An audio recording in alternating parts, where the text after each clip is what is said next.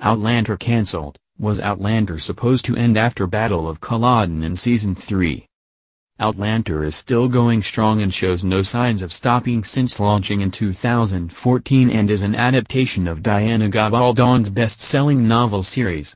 But was the story supposed to end after Season 3 and the Battle of Culloden? Season 6 of Outlander is in the pipeline after getting the thumbs up from American network stars. The show takes its cue from American writer Diana Gabaldon's Outlander novels, the first of which was published back in 1991. The book series is still going strong with 8 books to date and 2 more expected to be coming out to complete the series. Was Outlander supposed to end after Season 3?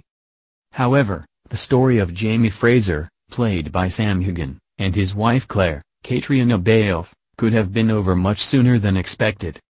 In an interview on Outcasts, an unofficial Outlander podcast hosted by Outlander stars David Barry, better known as Lord John Grey, and Governor Tryon actor Tim Downey, author Gabaldon opened up about when she first started writing the novels.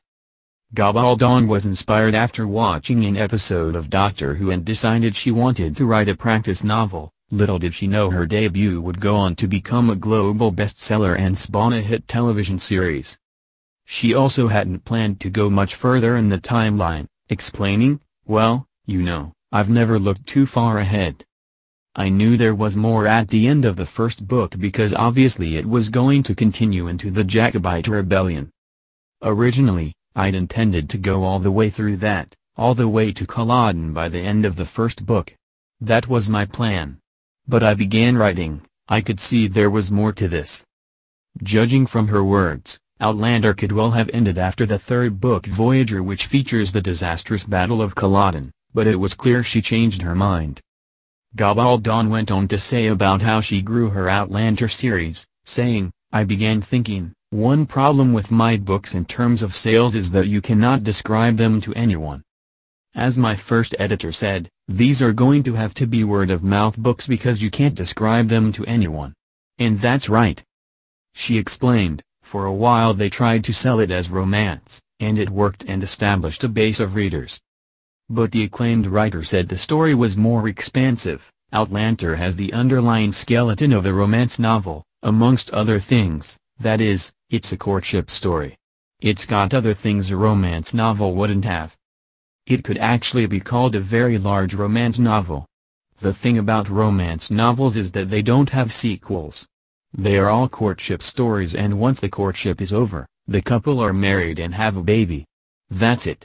That's not what I was doing. I said, well, I'm thinking about this, I don't want to do the same thing over again.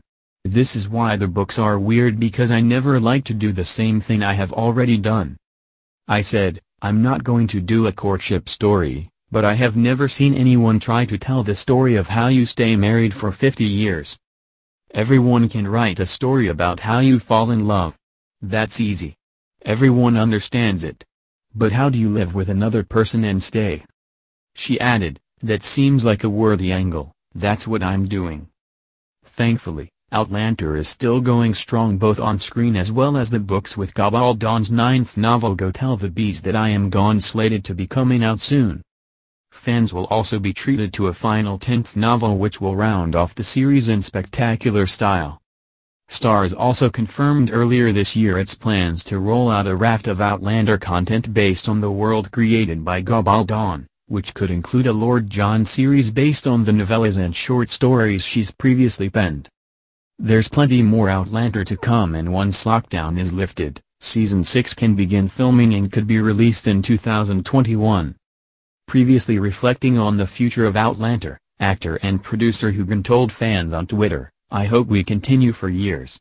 There have been discussions. Just hope you all keep watching. X.